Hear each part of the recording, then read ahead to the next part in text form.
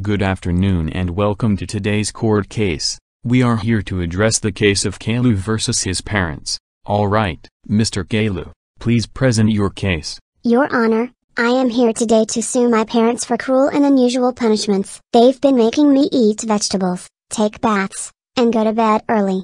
As you can clearly see, this is a violation of my rights. Even my lawyer, Mr. Teddy, agrees. I see. And how do you both plead, Mr. and Mrs. Anderson? Your Honor, we are just trying to teach Caillou good habits and help him grow up healthy.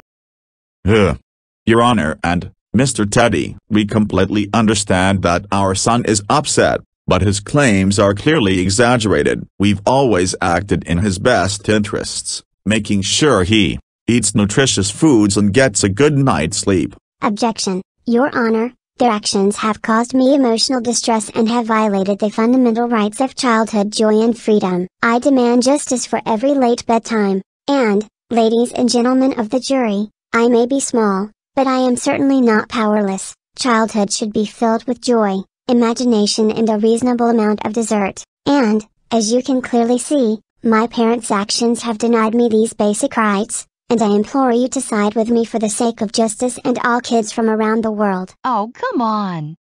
Your Honor, Caillou may not understand it now, but one day he'll appreciate the lessons we've taught him. Oh sure, of course I will, not. Well Caillou, how about we ask your lawyer, Mr. Teddy, what he thinks of this whole situation? Okay, Mr. Teddy, do you agree with what your client says?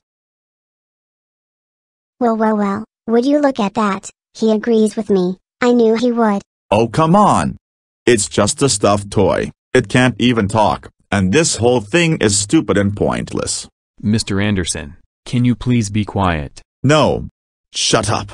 I will not ask you again. Be quiet or I will have you removed from the courtroom.